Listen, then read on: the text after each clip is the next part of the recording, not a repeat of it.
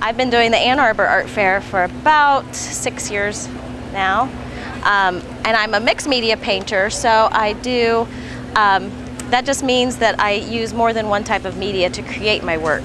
So my technique is I use acrylic paint and soft pastel. I do kind of a layering process with those two, alternating the layers in between, fixing it, alternating again, and then the whole thing is coated with oil-based varnish to protect it.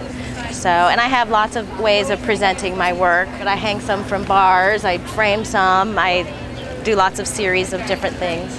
My inspiration comes from a lot of different areas. Other artists, of course, are very influential, but I travel a lot, so I get to see all kinds of not only other art, but all kinds of different topography and landscape, which is very unique to each area I visit. Like California is very different from Kentucky, which is close to where my studio is, and I mean, it's very interesting too. And it seems like I'm doing a lot of trees these days.